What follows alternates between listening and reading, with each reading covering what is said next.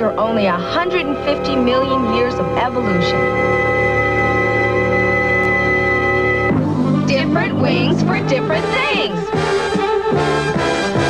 The hummingbird wing hovers like a helicopter and beats at 60 beats per second. Short wings for fast flat and easy getaways. Featherless wings for the lightweight. Long, broad wings for effortless soaring over land. Long, slender wings for soaring over water. With long wings, one can try and catch a casual meal. Hang out with friends. Or just soar above it all. Different wings for different things. I don't know if you noticed, but clams don't fly. Neither do snakes or polar bears. They're not built for it. They don't have wings. Wings are standard equipment for flying animals. Take birds, for instance. There are 9,000 species of birds, and they all have wings. And they're flying mammals, bats. 875 species, and they all have wings. Of course, birds and bats are very different animals. But they do have something in common, besides wings. Birds and bats have backbones. There's only one other kind of animal with a backbone and wings. But this animal hasn't been around for a long, long time. It's a flying reptile. The pterodactyl. David found out more about it. Flying animal number 1, pterodactyls. This is a full-scale model of a flying animal that lived over 60 million years ago. The people at AeroVironment in California have already gotten a model half this size to fly. The animal is a pterodactyl. Now, not much is known about it, except for the fact that it wasn't a bird, and yet it flew. And it was big. How do you know it flew? Well, luckily, they found complete skeletons of about a dozen young pterodactyls. And there's really no doubt that these are the bones of a flying animal. These long, thin, lightweight bones are comparable to those found today in birds and bats. And this would be the long tip bone near the end of the wings. An animal equipped with 36-foot span wings certainly flew. On this drawing, you can see these are the shoulder bones right here, and this is the shoulder bone of the giant pterodactyl. How much did it weigh? Well, the paleontologists speculate that it weighed at least 150 to 200 pounds, but of course it could have weighed much more than that. And this makes it by far the largest flying animal known to have existed. Scientists have found over 90 species of pterodactyls, some big, some small, all flyers. 65 million years ago, they might have been as common as bats are today.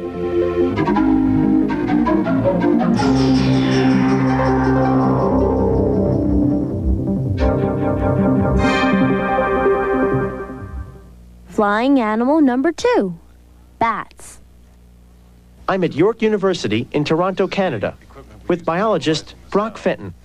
Wow, it's really small. Can I hold it? Certainly.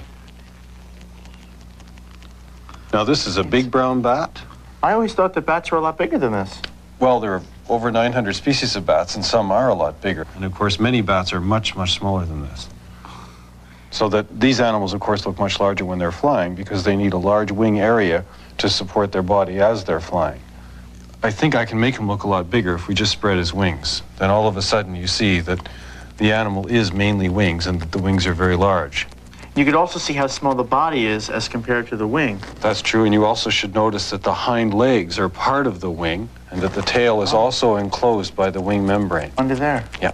I think we should let her cold up. They really, as I say, bats just don't like being held like that with their wings spread. Is it important for flight that the body is so small? Oh yeah, there has to be light and the weight is all centered in the middle so that if you were to look at a skinned bat, enormous chest and shoulder muscles and almost nothing, no hips to speak of at all.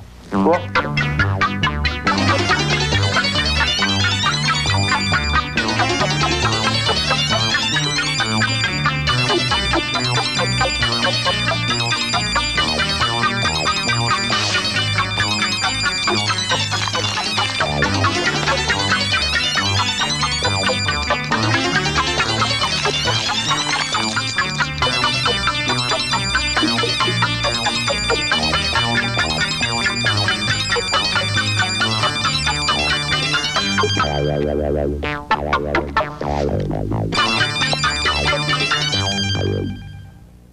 Flying animal number 3, birds.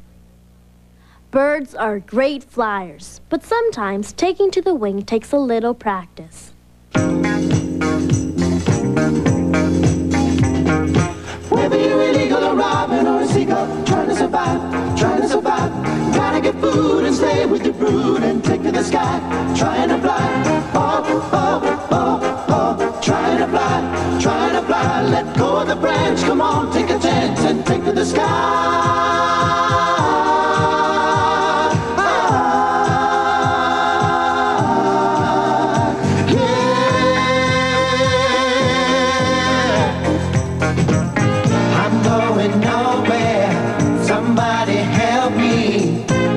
Somebody help me, please.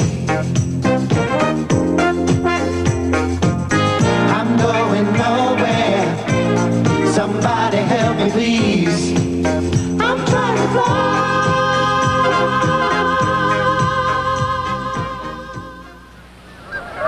One way to find out about flying is to watch a few birds in action.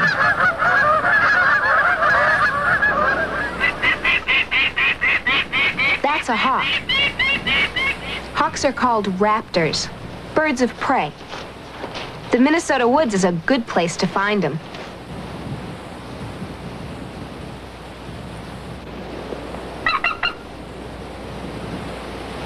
There was something wrong with this one.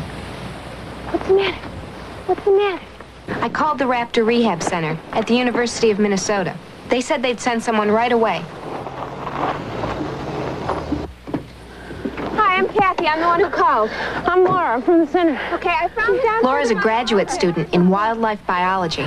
She handles emergencies like this all the time. Okay, where is she? She's right over here. Here she is. Wait, just a second. Okay. Do you think she'll be all right? Well, I really don't know. We'll have to do a complete physical, take her back to the center and see what's wrong.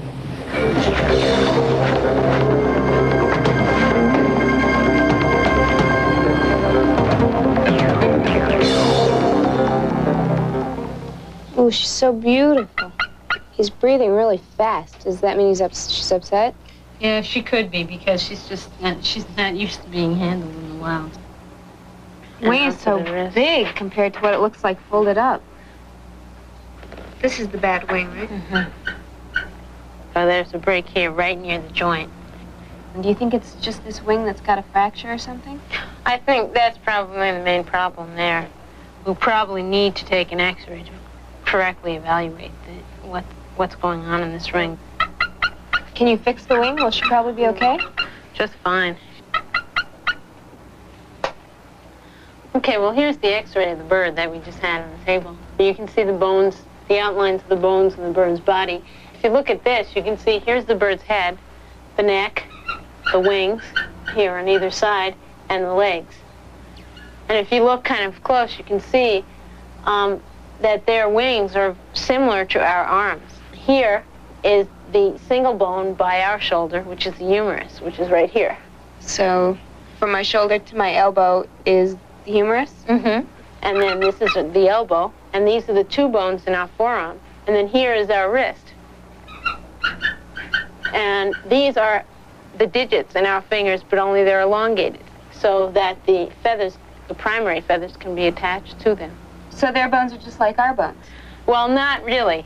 Because they're a flying machine, they need to be light. And their bones are thinner walled and hollow. And they have small bone structures that give the internal bone more support so that it's sturdier on landings and takeoffs. But it's lightweight for flying. I see. Okay, let's see if we can find the break. You think you can see it there? There it is. Okay, good. See, and where the break is it's right next to another bone of the body. So it's broken right about here? Mm-hmm. Near the joint. And what we can do now, instead of going in and putting a pin in, is using this as the natural splint. So probably the best thing to do now is go ahead and wrap up that wing and get the bird healthy. Okay, what can I do? All right, what I'm going to do is... When a bird's well enough to fly again, they release it back into the wild. Real slow now. Let me just take a look inside and see where it is. Laura had another raptor, an Slide it eagle, real slow. that was really anxious to get going. Okay, now get it out, quick. There she goes, all right. Pterodactyls, bats, and birds have a lot in common. They all have a backbone and wings, but there's more to it than that. They all have 4 limbs, like people. You might say, whoa, Steph, we have fingers and arms. They have wings. Let me show you what our skeleton looks like. Fingers, arms, everything is all there. Now, what would have to change to give me some bat wings? Not much. First, my finger bones have to get longer, and my arm gets shorter. Cover with a thin gray skin, and you have a bat wing. Don't look like myself today, do I? Now for the pterodactyl. You might think reptiles have to be really different, but their wings are made out of the same parts. Really shorten the arm. Let's pull in those fingers, except for the pinky and the 4th finger. Mold them together and make them real long. Slap on some skin, and you have a pair of pterodactyl wings. How about a bird? Maybe a duck.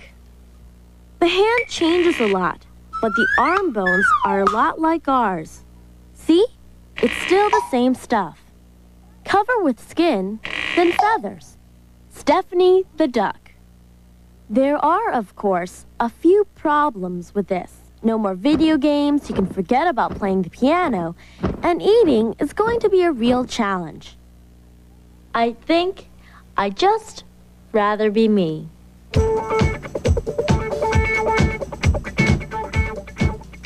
Birds fly. Bats fly. And there was once a kind of flying reptile, the pterodactyl. Birds, bats, and pterodactyls have something in common besides wings. They all have 4 limbs and a backbone. And so do people. 3-to-1 Classroom Contact is a production of the Children's Television Workshop.